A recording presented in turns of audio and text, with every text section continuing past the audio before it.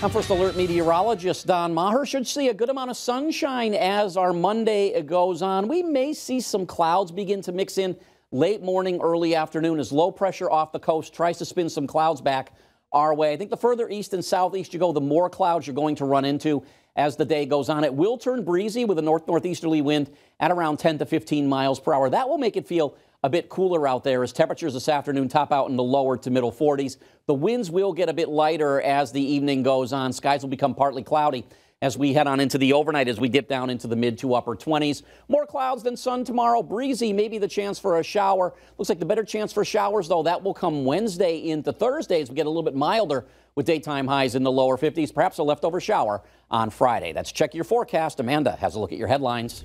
Don, thank you. Good morning. I'm Amanda Callahan. Here's your latest news update from Western Mass News.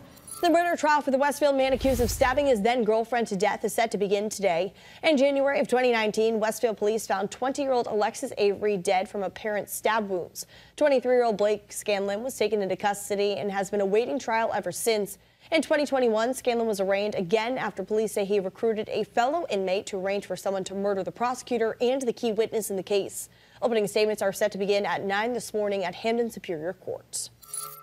The Secretary of Housing and Livable Communities, Ed Augustus, will tour the mixed-income North Commons at Village Hill in Northampton today. He's expected to discuss how the Affordable Homes Act can support middle-income families. The act signed by the governor seeks to make housing more affordable and accessible to families of all income levels. His tour will begin at 9:45 this morning. At least 5 families are without a place to live after a fire in West Springfield over the weekend. According to the fire department, there was significant damage to 5 or 6 units of the building. No injuries were reported. Those families are being assisted by the Red Cross.